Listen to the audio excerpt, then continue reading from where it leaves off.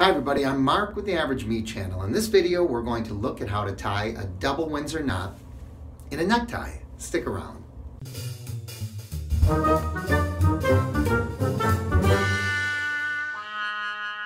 Hi everyone, Mark here with the Average Me channel. Today we're going to tie a double Windsor knot. I like the double Windsor because it makes a real nice symmetrical triangle.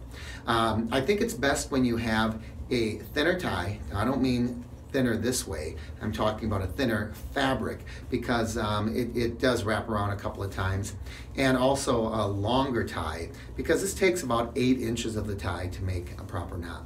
Now I'm going to take the shorter end. It hangs down about halfway. I know you can't see the whole necktie, but it hangs down about halfway. The end of the tie is about 8 inches below where I want it to end up. In other words, about 8 inches below, in my case, my belt buckle.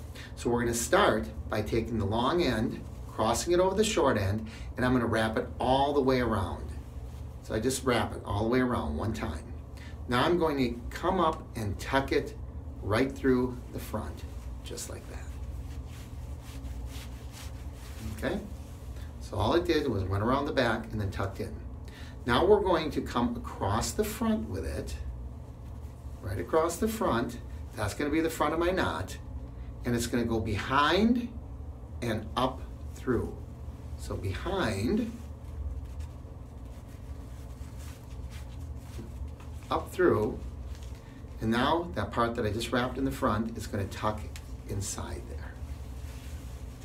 It tucks right inside. And then we just shape a little bit, tighten it up, and I'm going to cinch it. I'm going to tighten my shirt, or button my shirt rather. And then I'm just going to cinch it up a little bit by pulling the back part, and it slides the knot right up. And then you can shape it however you'd like. And you can see that the double Windsor is a really nice, neat, symmetrical knot for a necktie. That's the way I like to wear a tie. In the next video, we're going to look at the single Windsor. It's a little crooked knot. A lot of people like it. It's a little more jaunty, a little more stylish perhaps, and it uses less of your tie. So if you have a shorter tie, you might think about using the single Windsor. We'll see you next time. I'm Mark from the Average Me channel.